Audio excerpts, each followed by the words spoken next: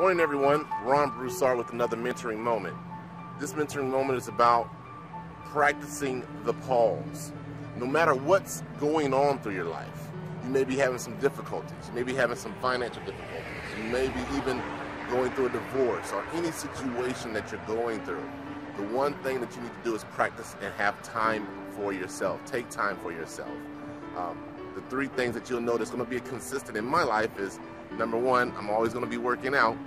Number two, I'm always going to be reading something that is going to inspire me and take me to the next level. And number three, I'm always going to maintain my focus and keep my goals in mind.